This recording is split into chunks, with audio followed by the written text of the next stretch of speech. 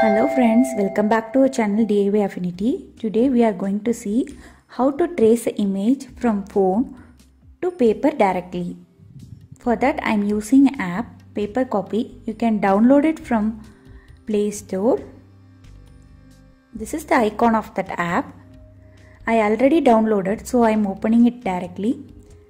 I have downloaded an image to trace in a paper. This is that image. I am fixing a particular size. Then I am going to lock the screen. For locking the screen, you need to use the volume down button. The screen is locked. Similarly, you can unlock the screen using the same button. Once you lock the screen will not move even if you touch the screen. So after locking the screen, you can start tracing as usual. You can increase the brightness as you wish.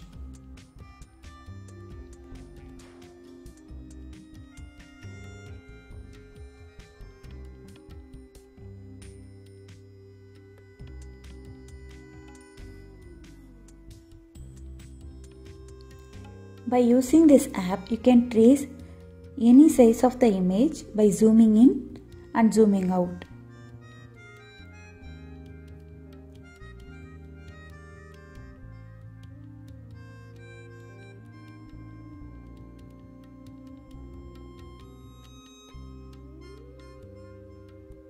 People who don't have printer at home like me can make use of this app. If you directly trace from the phone, definitely the image will wiggle and move when you touch the screen. Now I am unlocking the screen and zooming the image. Now I am going to draw a bigger size of the same picture to give you an idea.